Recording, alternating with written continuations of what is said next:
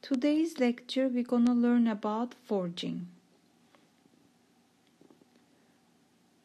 In this chapter we're gonna learn about fundamentals of forging and open die forging operations, followed by impression die forging and closed die forging operations, and other various forging operations such as heading, piercing, coining.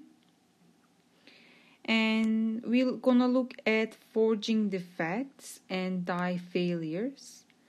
And later we're gonna see important points in die design and die materials and lubricants that are used in forging operations. As I always say, please don't forget to watch the videos I'm sending you, because after you listen to the lecture, I suggest you guys actually watch the videos and read the notes and maybe watch the lecture again. This way it can stay in your mind more clearly. Okay, so what is forging? It is basically a process in which the workpiece is shaped by compressive forces applied through various dies or other tooling.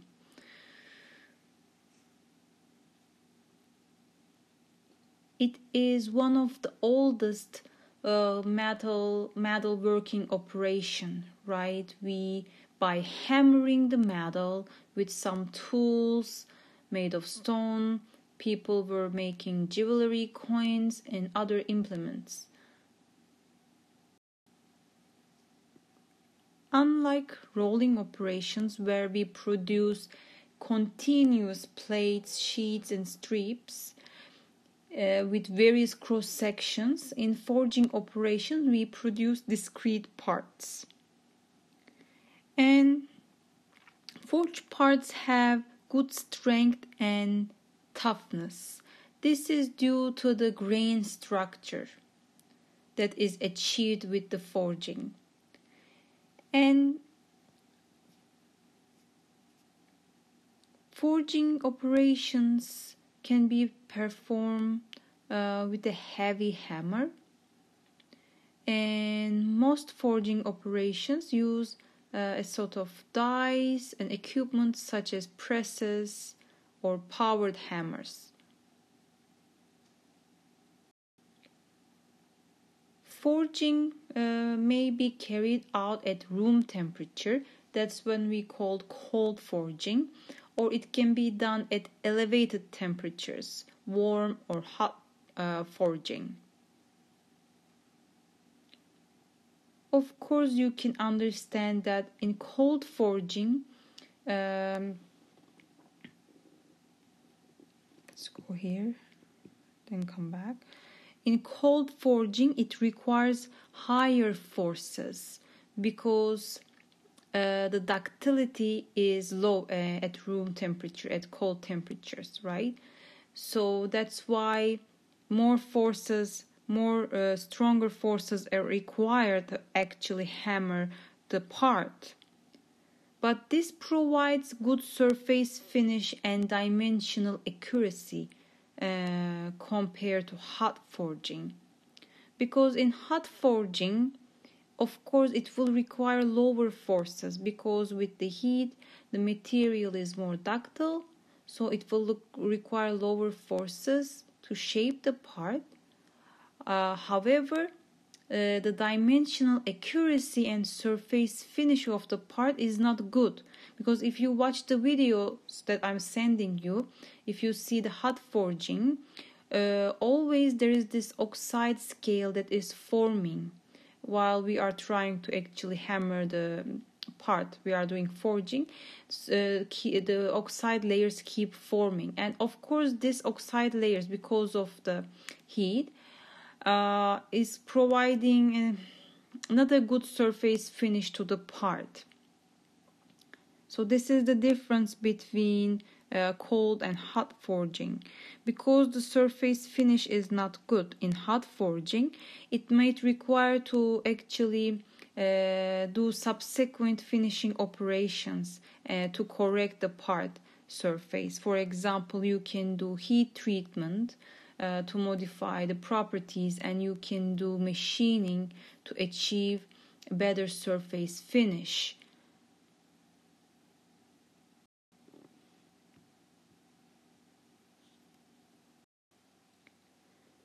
So here at image A, we are seeing the steps involved in forging a knife, and as you can see, it step by step with forging the knife is formed.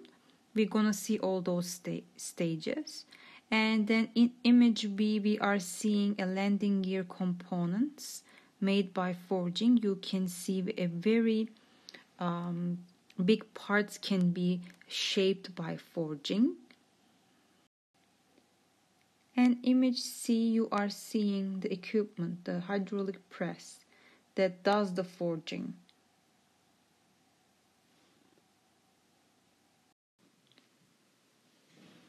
So, three different process and its effect on grain flow. So each of these processed casting, machining, and forging, these have their own advantages and limitations, of course, regarding the characteristics and properties of the materials, dimensional accuracy, surface finish, etc. And here it is comparing the grain flow. And you see in cast structure we have more coarse grains. And in machine, the grain flow is not, the grains are all aligned in one direction, which when there is a cut, it exposes the grains to the surface. And in the forged ones, the grains are aligned in the direction of flow, and this type of structure basically creates more stronger parts.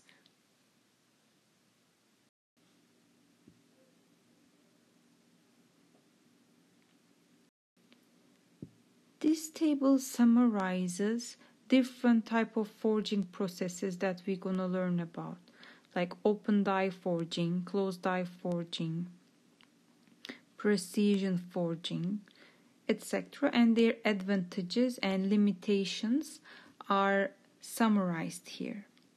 And let's now look at these processes in more detail. So the first one is open die forging. Open die forging is the simplest forging operation, and generally forgings generally weigh from 15 to 500 kilogram, and parts can be very small like pins, screws, nails, and they can also be very big, like long shafts. So in simple form, we can explain open die forging as a metal workpiece. We call this blank, which is placed in between two flat dies, and basically its height is reduced by compressing it. This operation is also called upsetting or flat die forging. Well, the die surfaces may have cavities or features that make relatively simple forgings. If you remember the compressions tests that being done, there was an effect we called barreling. It was because of the friction between the die and your workpiece. Because the friction between their surfaces exist, the material cannot flow freely, and barreling or what we call pancaking was observed. So Let me show you the image first to understand this. So if you look at image A, if we have two flat dies in open forging and we are upsetting the billet or the workpiece, if there is no friction, it is gonna be a uniform deformation. And remember, the volume has to stay the same. So if there is any reduction in height, you of course expect the diameter to increase because the volume should be the same throughout. And as you can see, if there is no friction, then the workpiece is deformed uniformly. When there is friction between the die and the workpiece, then basically the part develops a barrel shape, as you see in image C. Because we said this is also called pancaking, this is due to material cannot flow freely at the interacting surfaces. And we have seen this effect also in compression testing.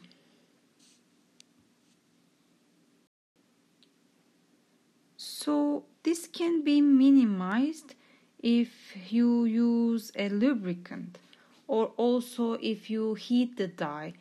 That is also going to reduce this friction.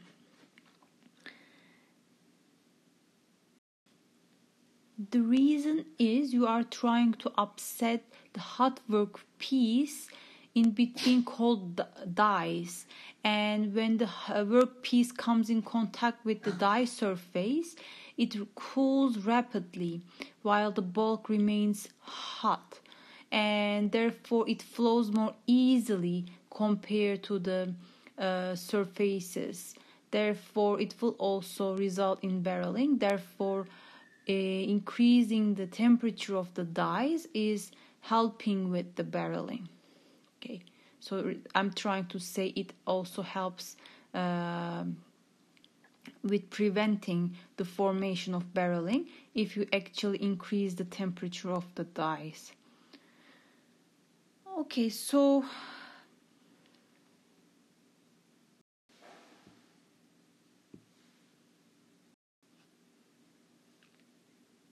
cogging or drawing out, this is an open die forging operation in which the thickness of the bar is reduced by successive forging steps.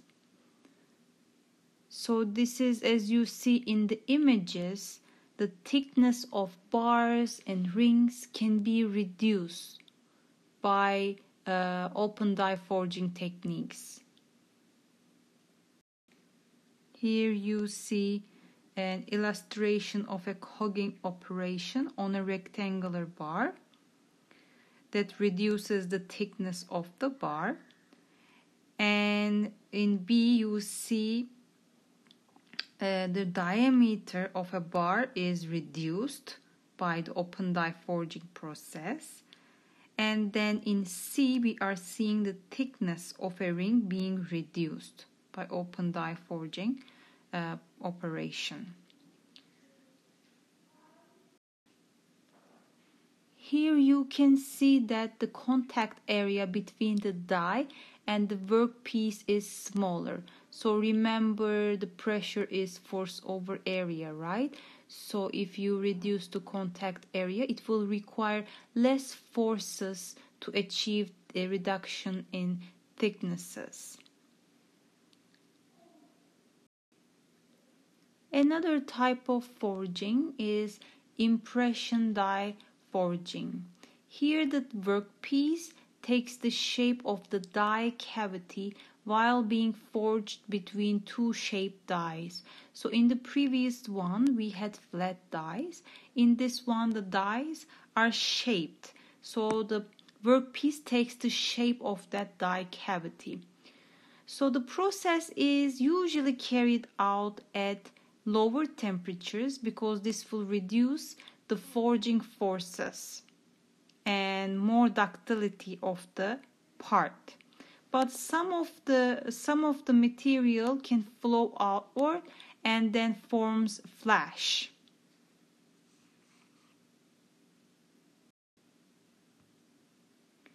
So if you take a look at these steps in impression die forging, you see we have the blank or the workpiece in blue that's put in between two dies, and that are shaped dies, and of course the forces are applied to close the dies and shape the part.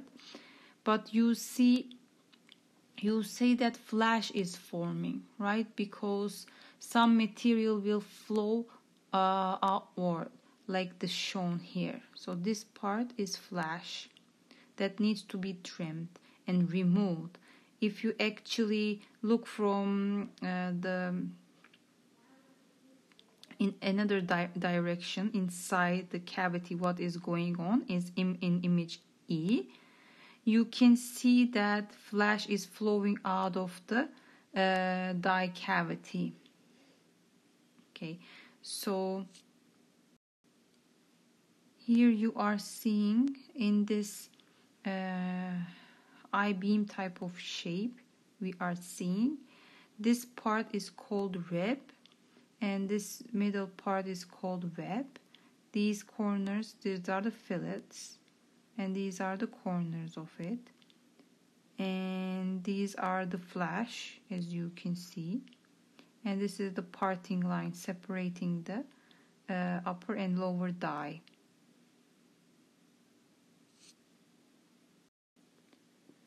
So how this blank is created at the first place, right? There are different ways you can create a blank. Either extrusion, some powder metallurgy techniques, or you can do casting to prepare the blank. And then this blank is placed on the lower die and the upper die descends, and you shape it and the flash forms. Then the flash is trimmed off basically. But there is an importance to this flash.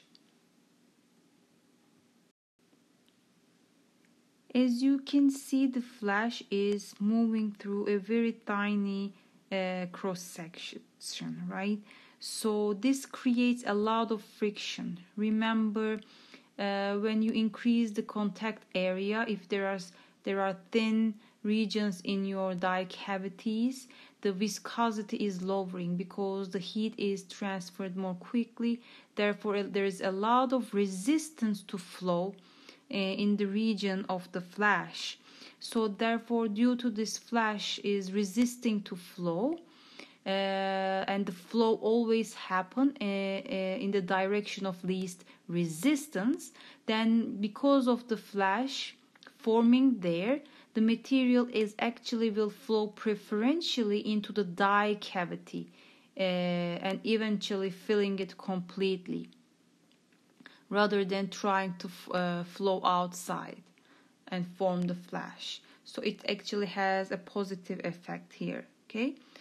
Preferentially making the metal flow into the die cavity.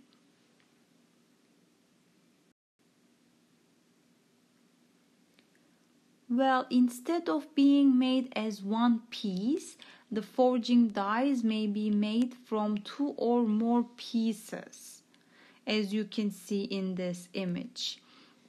They can have die inserts. So this is upper die block here and lower die block, and here's their workpiece, and some inserts were put in to shape the part. And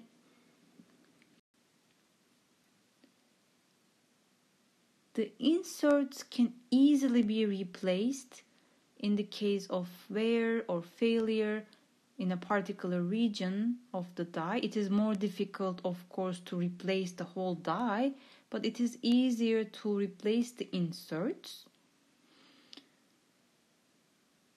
And they are usually made of stronger and harder wear-resistant materials compared to dies.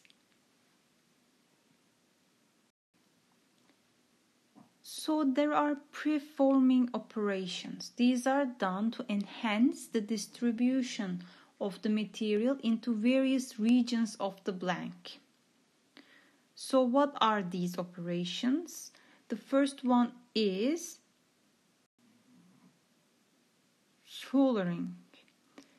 This is the material is distributed away from a die region.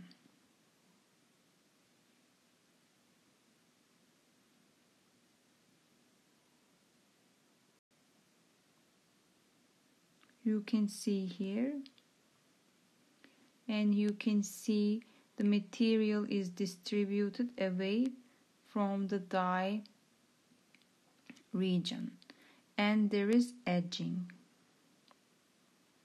and in edging it is gathered into a localized region, right?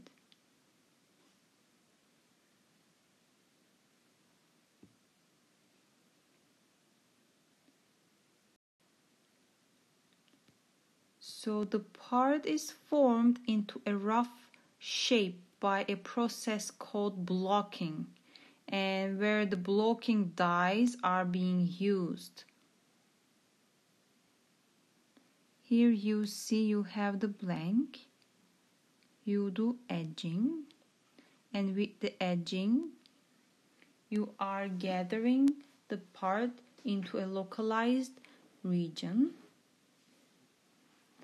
and then you do blocking.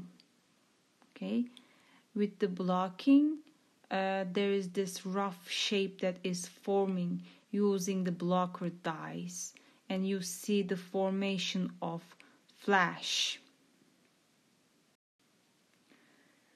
Flash at the end is of course removed by trimming. So as you can see, these are stages in forging. It is not like you do a forging once and you form the part. It doesn't work that way. There are stages. You do preforming first, like fullering, edging, and then you do blocking and finishing, and at the end do trimming to remove the flash.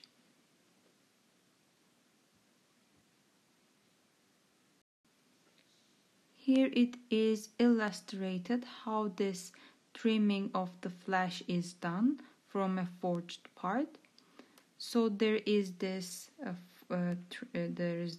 flash right there, and you use trimming die. So you do punch in this direction, right? This will cut this part away, and it's gonna be the scrap now. It's removed from the part.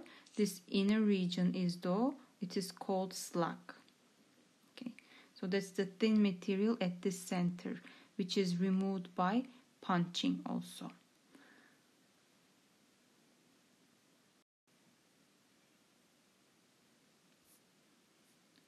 Okay, next is one of the impression die forging process is here closed die forging, and in this one there is no flash formed, so this is also called therefore flashless die forging. That means the workpiece completely fills the die cavity and no extra material, no flash has formed. In true closed die forging, the flash doesn't form, but there are cases it can form. But in true closed die forging, we don't expect the flash to form, and we expect the workpiece to completely fill the die cavity. So if we take a look at the figures to understand that, you see in image A closed die forging with a flash. In image B, we are seeing a closed die forging without the formation of flash. This is more like precision or flashless forging. to be able to achieve that, you need to accurately control the blank volume, and you need to accurately design the die. So there are undersized blanks. If you put undersized blanks, that means you prevent the complete filling of the die cavity. But if you have oversized blanks, so you need to find this optimum size, right? If they are oversized, that will generate excessive pressures into the die, because you need to apply more pressure, and the dies might fail prematurely.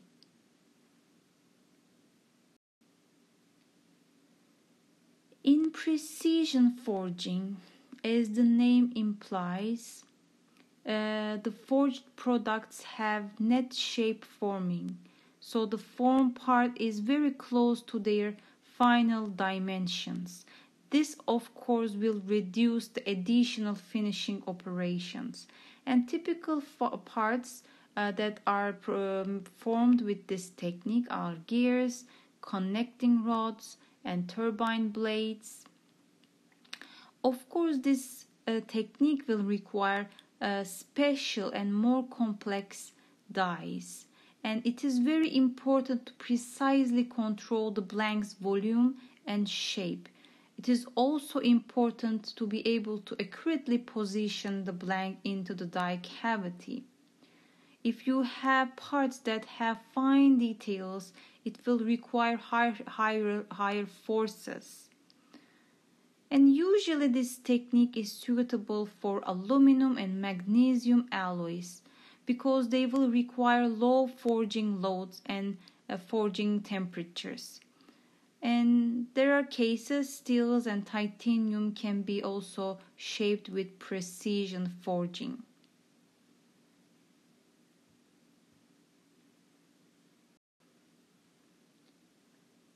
A type of forging operation is coining.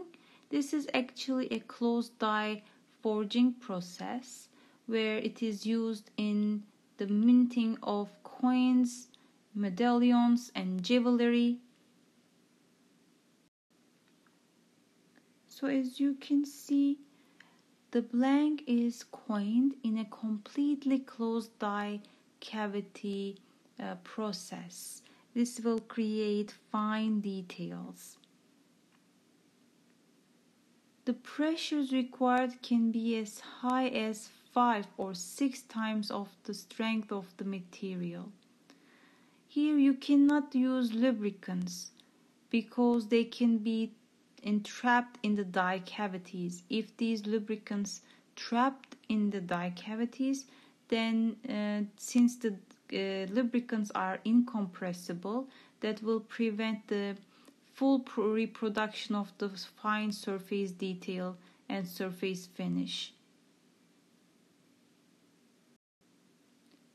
With this coining technique, of course, marking parts with letters and numbers for identification can also be done rapidly.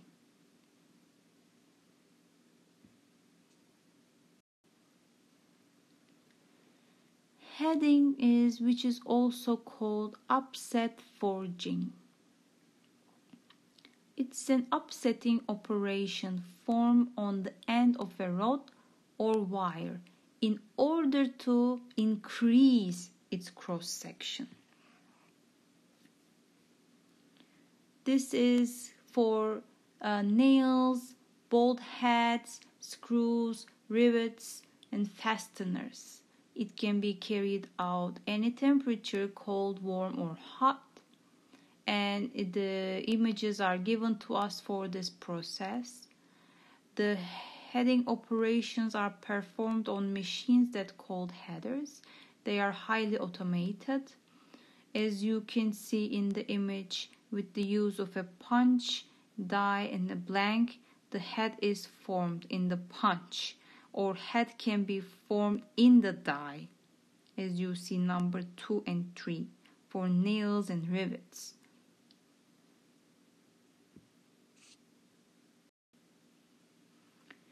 Piercing is a process of indenting the surface of the workpiece with a punch in order to produce a cavity.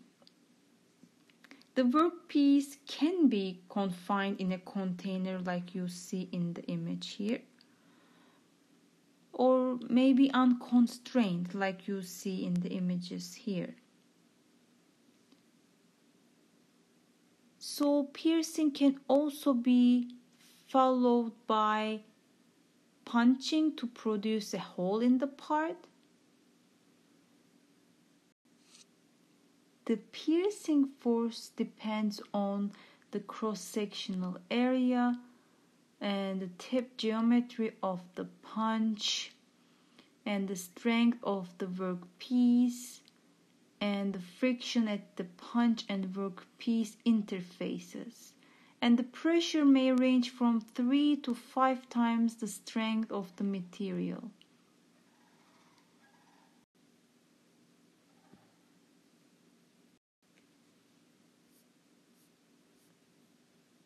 Hubbing is a process consists of pressing a hardened punch now with a specific tip geometry like you are seeing here.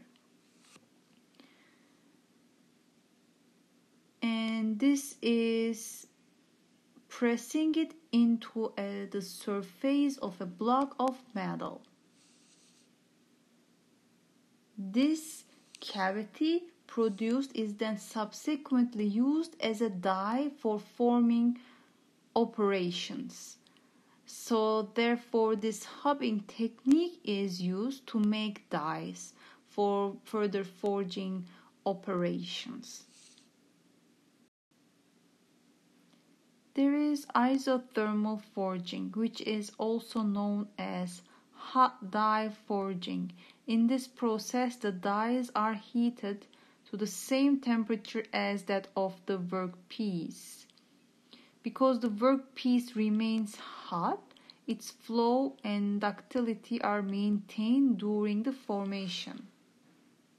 Thus, the forging load is low, and the material flow within the die cavity is improved.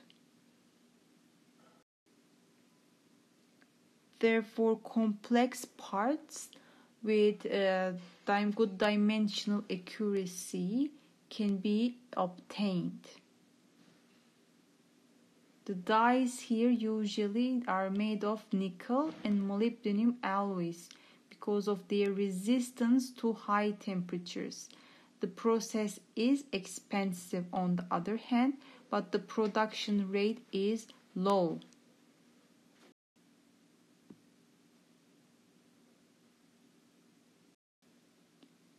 So let's talk about forgeability of metals.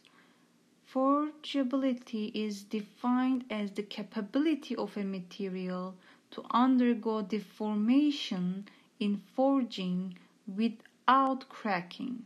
So how do we determine the forgeability of metals? There is two types of tests that has been developed over the years, and one of this is the upsetting test. In the upsetting test, you have a cylindrical specimen which is upset between flat dies to reduction in height at which the cracks on the barrel surfaces will begin to develop.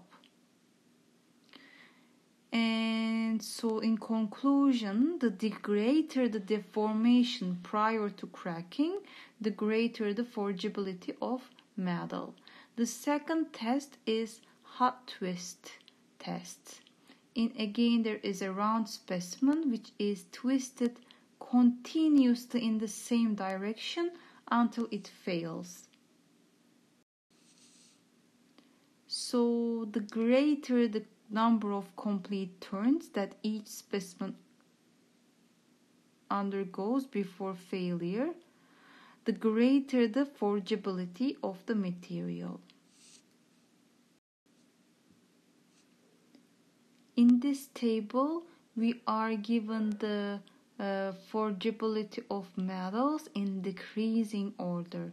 So magnesium alloys and aluminum alloys are the best ones, as you can see.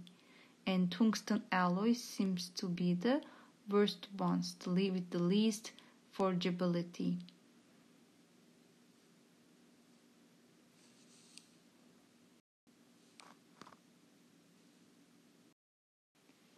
What about the forging defects? Of course, it with the other techniques, similar to the other techniques in the forging, we also observe defects. One of them is surface cracking, and other ones are formation of lapse. So, as you remember, when we are doing the forging, the web may buckle, as you see here in the image A. The web can buckle. This part, remember, is called web, and it will develop lapse in the finished forging product, because these lapse are basically form if there is an insufficient volume of material to completely fill the die cavity. And in image B, we are seeing if the web is too thick. If that is the case, then the material flows past the already formed portions of the forging, and this can create cracks. Internal defects may also form if there is non-uniform deformation of the material in the die cavity, if there are temperature gradients developed throughout the workpiece, and if there are phase transformations happening. This will cause, of course, changes in the properties throughout, right? Microstructural changes can be induced by phase transformations.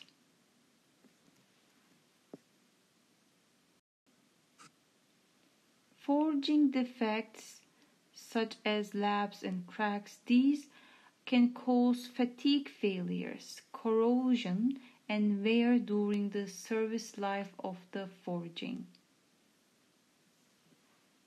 It is very important to do inspection before using the part.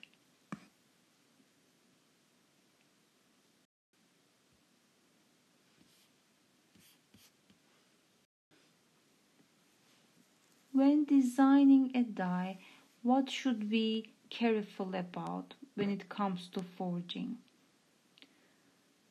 So these things you need to take into consideration: the shape and the complexity of the workpiece, forgeability of the metal, strength and its sensitivity to deformation rate, temperature, and frictional characteristics at the die workpiece interface, and die distortion under forging loads. So always the most important information that you need to keep in mind, that the material will flow preferentially in the direction of least resistance. So before actually the forging process is realized, there are softwares that have been used to simulate basically the flow characteristics of the workpiece under the application of die forces in forging. So this way we can analyze using a software and doing a simulation.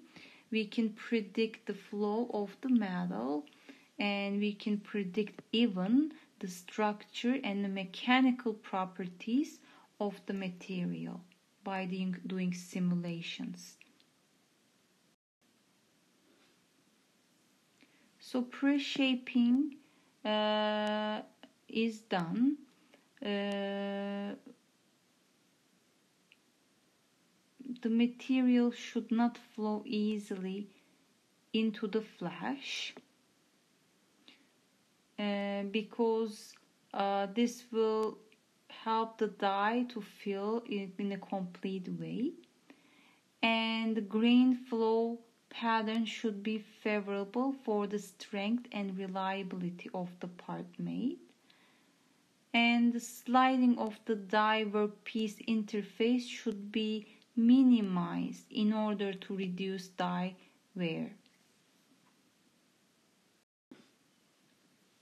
So what are the dye features?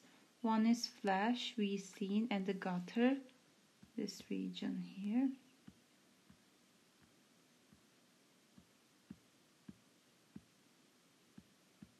Where is it? This part, right? The gutter. And then V-seam. Where is it? V-seam, flash, gutter, and the parting line is where it is a single plane at the center of the forging. Flash is the excess material that is allowed to flow into a gutter.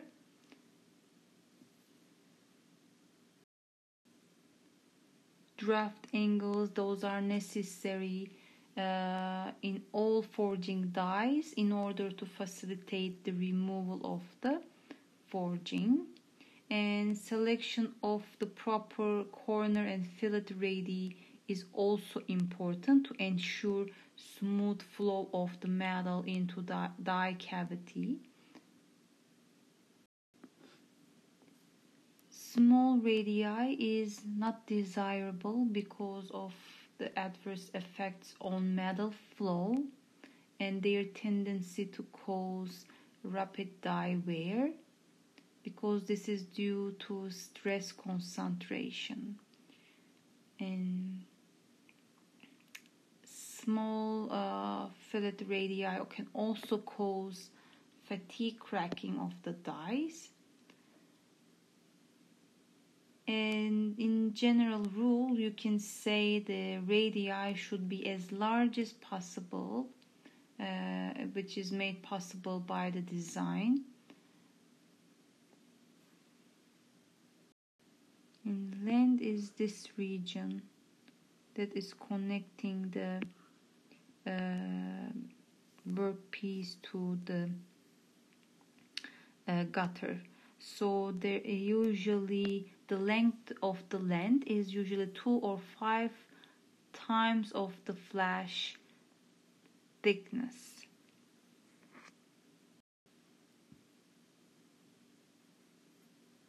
So this is the software program called Deform, and it predicts the flow of the metal in forging and also predicts the microstructure and mechanical properties.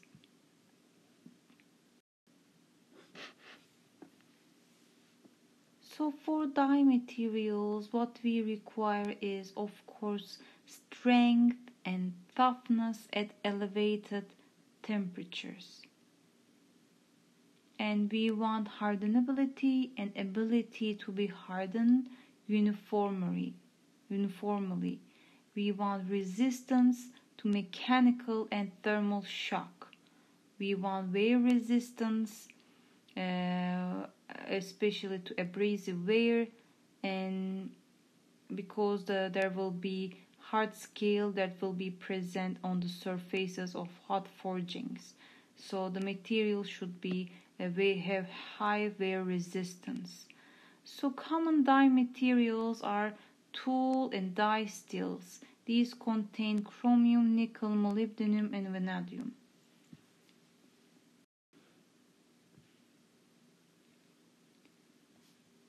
So of course lubrication is necessary, we talked about, because it reduces the wear and friction. Because the friction is reduced, it will also reduce or affect the forging forces required, and it will affect the flow of the metal into the cavities. They will also act as thermal barriers, so which will slow the rate of cooling, This way it will reduce the friction too. And this will also act as a parting agent, which makes it easier for us to be able to remove the part from the die. And there are examples to these lubricants. One is graphite, glass, molybdenum disulfide.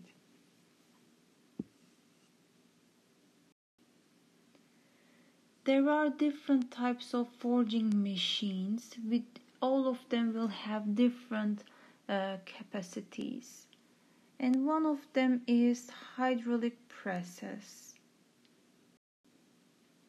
Hydraulic presses, they operate at constant speeds and they are load limited, meaning the press stops if the load required exceeds its capacity.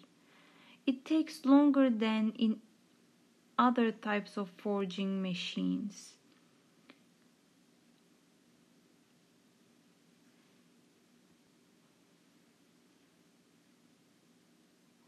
So this will of course really result in the material to cool down rapidly. And compared to other mechanical presses, hydraulic presses are slower and involve initial high costs, but they require less maintenance. And the capacity range is between 4,000 tons and 82,000 tons. And another type of press is mechanical presses. So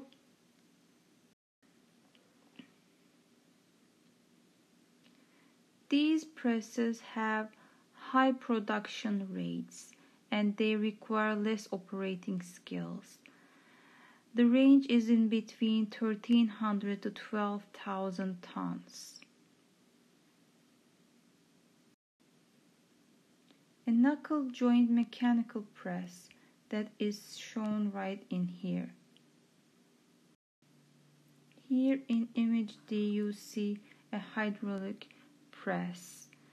In image B we are seeing a knuckle joint press.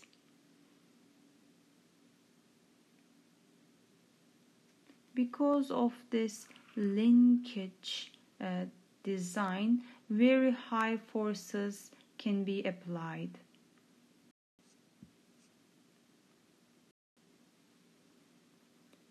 Also, screw presses. These presses derive their energy from a flywheel. Here.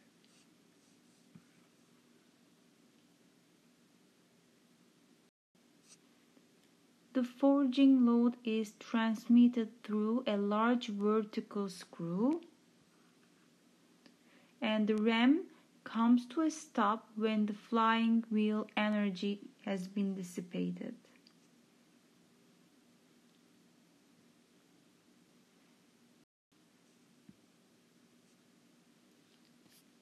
Drop hammers.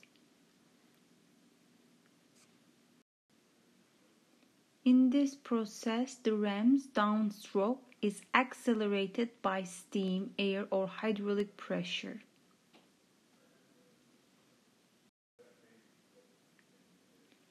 In counterblow hammers, these hammers have two rams that simultaneously approach to each other. This can happen horizontally or vertically to forge the part.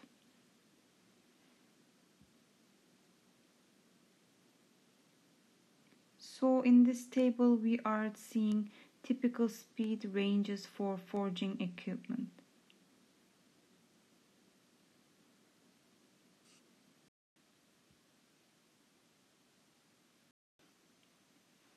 Die failures can result from the following causes.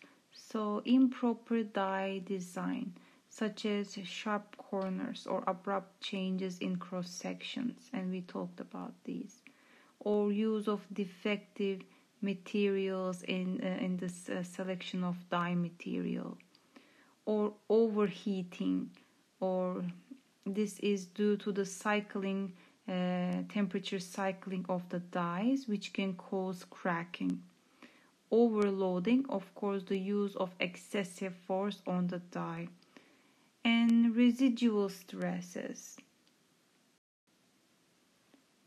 which can cause sudden failures, cracking of the die.